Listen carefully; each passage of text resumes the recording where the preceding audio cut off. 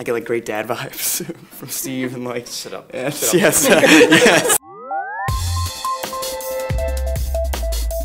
I had to audition a number of times for this. Like the last time I came in was with Steve, and I felt very like immediately well, like taken in or something, or like protected. But I will say, like, I had to get over the fact that I was such a huge fan and just like be chill about the whole thing. Like I'm totally sitting up here with Michael and Holly right now, but I'm not gonna go near that. But yeah, that was maybe like the infant, like a small little thing to get over. I was like, okay, this is, you know.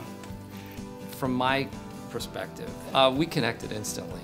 The first time we met, I mean, look at him. Come on. He's such a kind, generous, warm, intelligent, funny. I mean, literally. No, I'm not trying to make you feel weird, but no, we connected instantly. He's a great guy, and it was easy for him to feel as if we had a parent-son relationship. It felt very natural to me.